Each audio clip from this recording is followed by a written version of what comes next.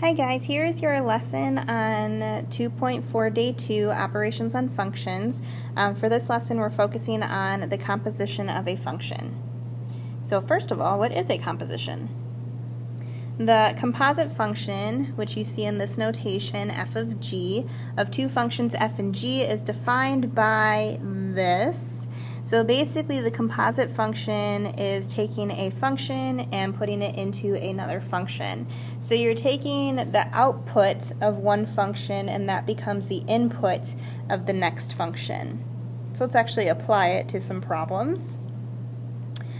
So you have three functions here. You have f of x being x squared minus 16, g of x is the square root of x, and h of x is 2x plus 5.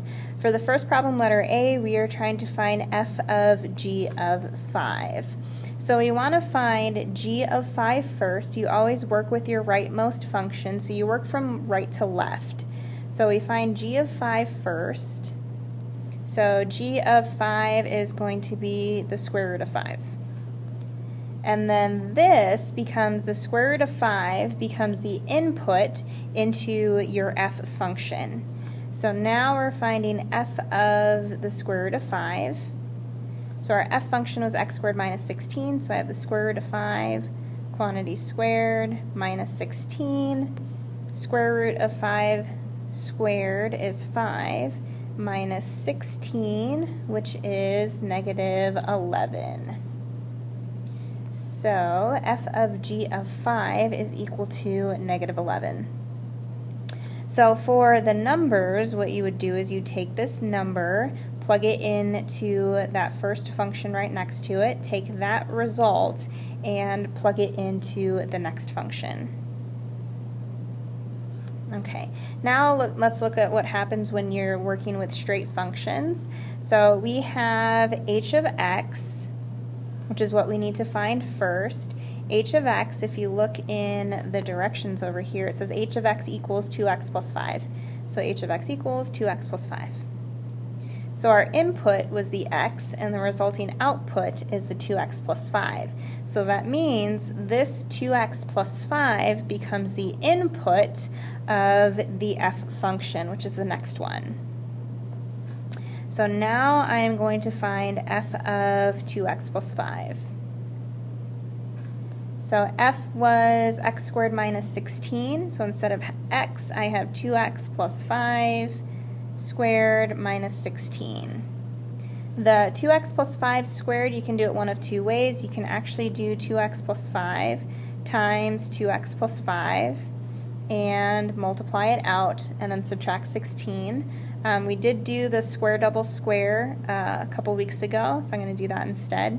I'm going to square that first term, so 2x squared is 4x squared.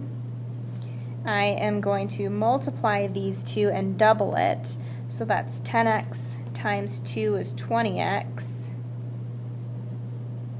And then I am going to square my second term, which is 25. And of course minus 16. If you choose to multiply this out, the 2x plus 5 times another 2x plus 5, you would still get that same exact thing. Square double square is just a shortcut. Alright, let's combine our like terms. So you have 4x squared plus 20x, and 25 minus 16 is 9.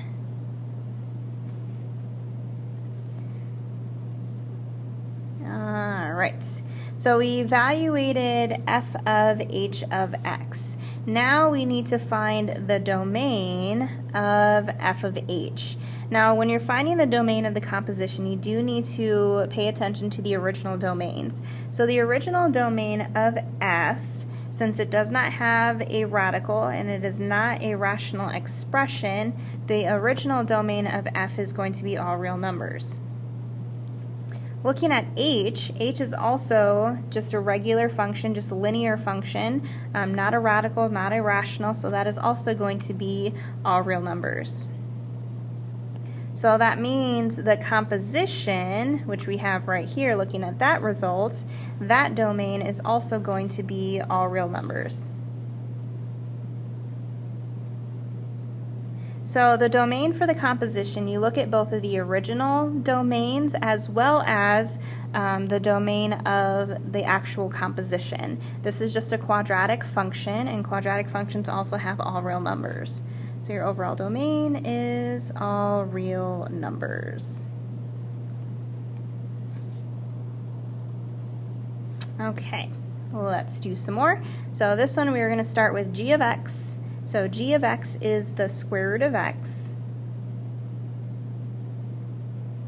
Now I'm going to go ahead and list the domain of g along the side. So you can't have radicals in the denominator. So for g, our domain has to be x is greater than or equal to 0 or from 0 to infinity. So we'll leave that over there. From there, we are taking our g of x and plugging it into f. So now we're doing f of the square root of x. So that leaves me with the square root of x, quantity squared, minus 16. Well, the square and the square root cancel, so that just leaves you with x minus 16. So that means f of g of x is x minus 16. Now, our domain of f was all real numbers. The domain of the result, which is the x minus 16, is also all real numbers, but we do have to take this into consideration. Since our original domain for g was not all real numbers, the domain of the composition cannot be all real numbers.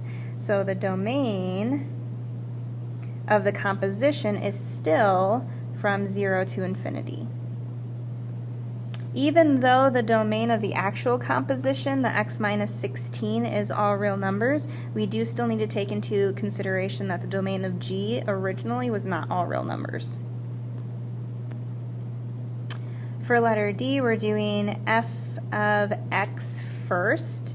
So f of x was x squared minus 16, and now we want to do g of f of x. So g of x squared minus 16. So g of x is the square root of x, so I'm going to have the square root of x squared minus 16. So this can't be simplified further, so that is your composition right here. So the square root of x squared minus 16. Now our original domain for f was all real numbers. So now I need to look at the domain of the composition. So our composition has our f in our g, so the x squared minus 16 underneath that radical. So again, underneath the radical cannot be negative. So x squared minus 16 has to be greater than or equal to 0. Now this inequality you can solve one of two ways. You can solve using a sign chart, or you can graph it and see where that graph is above the x-axis, since it's greater than or equal to 0.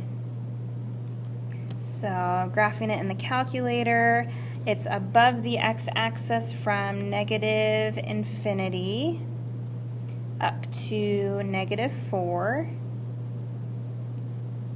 and 4 to infinity. Now let's look at our original domain for g.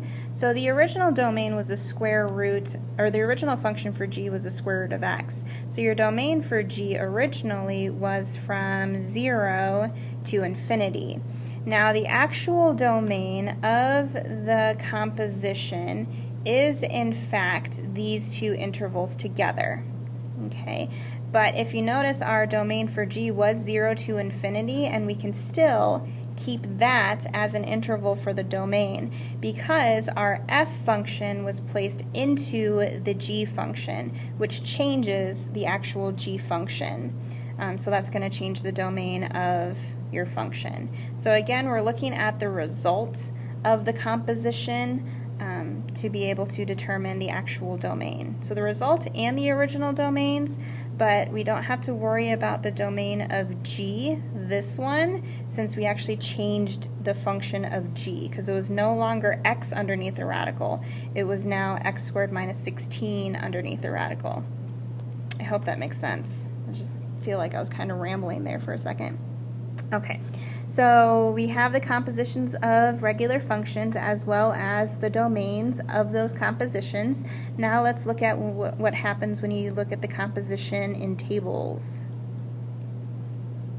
Okay, so for the tables, you really have to pay attention to inputs and outputs. So inside your parentheses is always the x. So when I'm trying to find f of 8, I go to 8 for my f function. That's this right here. The resulting output is 11. So that means f of 8 is 11.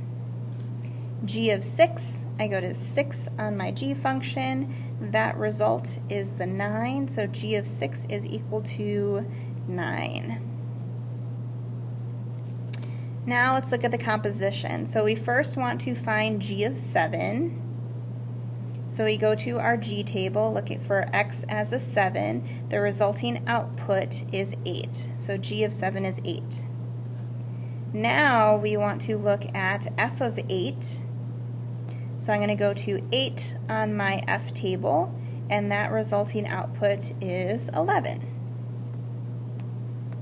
So then your final answer for this is 11. So f of g of 7 is equal to 11. I'm going to go ahead and box my answers. Okay. For the next one, I want to find f of 5 first. So I go into my table for f. I am looking for f of 5 as an x, since your input is supposed to be 5, but if you look, our table does not actually have an x being 5. So that means g of f of 5 does not exist. Sad face. Does not exist.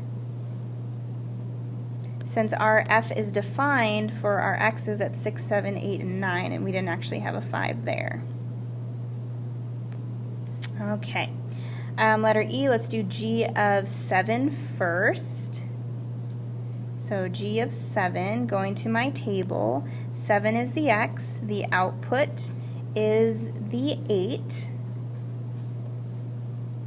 So now I am finding g of 8. This one you're working in the same function, so looking at the same table. So my x is 8, that output is 7. So that means g of 7 is 7. Lots of 7s right there. Okay, last one, it is a triple composition. So we can start with f of 6. So looking at my table, f of 6 is 7. Because my x was 7, or sorry, my x is 6, the y is 7. Now I am going to look at f of 7. So again, compositions, you take the outputs and you put them in the next function. So f of 7 is 5. And then finally, I am looking at g of 5. So g of 5 is 10. So that means g of f of 6 is 10. Alright, so that covers all of the material for 2.4 day 2, the composition. Alright, see you guys in class.